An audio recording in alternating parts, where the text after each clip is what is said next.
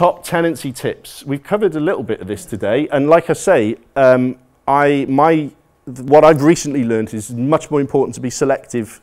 Thank you. Oh, this is going fast. I hope there's loads of questions. I'm going to talk much more slowly now. It's more important to find the right tenant than to chase the bad tenant for debt afterwards, okay? So when I was doing my own tenant finds, which I've recently taken back myself, I would only ever do block viewings. I'd get a 50% no-show rate. 10 people would call, 5 would turn up. I got sick of it driving from Cardiff to Newport. So it's probably a half-hour drive. So what I do now is I say I'm going to be there at 6 o'clock Thursday evening and 10 o'clock Saturday morning. Which of those work best for you? Get them all to turn up together. And you know what? If you're in a hot market, I know it's evil, but you might start a slow-motion bidding war on rents. You might. You might not. You might annoy everyone and they never turns up again. So just test that for yourself. I always do referencing plus when I was doing it, which I've, like I said, recently taken back, which means I will say to them, okay, what I want to do is talk you through the contracts. I'll bring them over your home. Am I really talking them through my contracts? No, I'm looking. Do they take their shoes off when they go in? Do they smoke? Do they have pets? You know, because they all say no pets, non-smokers, right? And then you go in the house, there's like 3 bulldogs and like loads of fags everywhere. So I do what I call referencing plus. I take car registration numbers, I take social security numbers.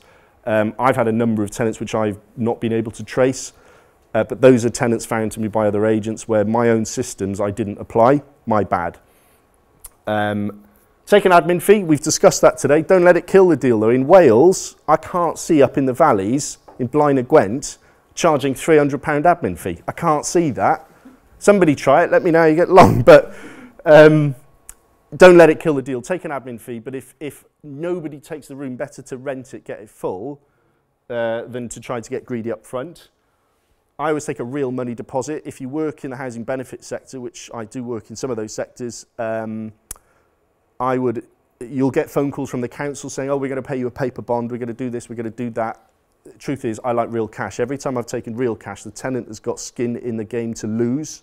If they've got no skin in the game, I've found them to be less careful about my property.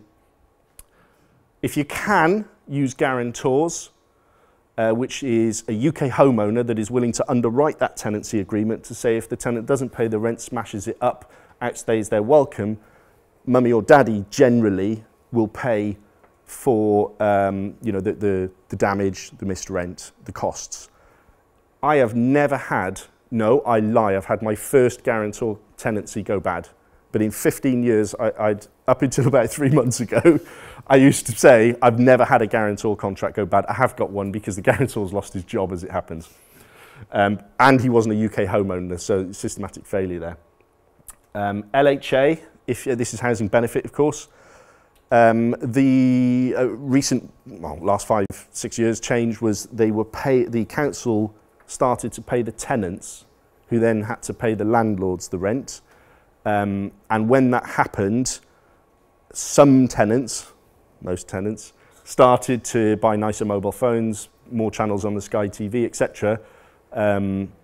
And stop paying so much rent, basically. So there is a way to get the tenant, the housing benefit paid to the landlord direct from day one. It is possible to do that. That's changed now, hasn't it? Universal credit. Yeah, to be honest, I no longer have housing benefit tenants, so if it's changed, I would definitely take your advice on that.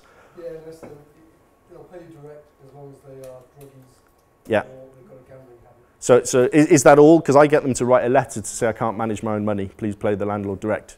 They're usually quite good. In fairness, they are good. Well, because they can't find houses, yeah. So the councils have real trouble placing housing benefit tenants. So they are open to operating, but their hands are a bit tied. The housing benefit system itself is worse than the tenants. Does that make sense? It's the system that lets people down. Because I had some housing benefit tenants that, their house was better than a lot of my private tenants, but the system is quite difficult to work with. It works weekly, not monthly.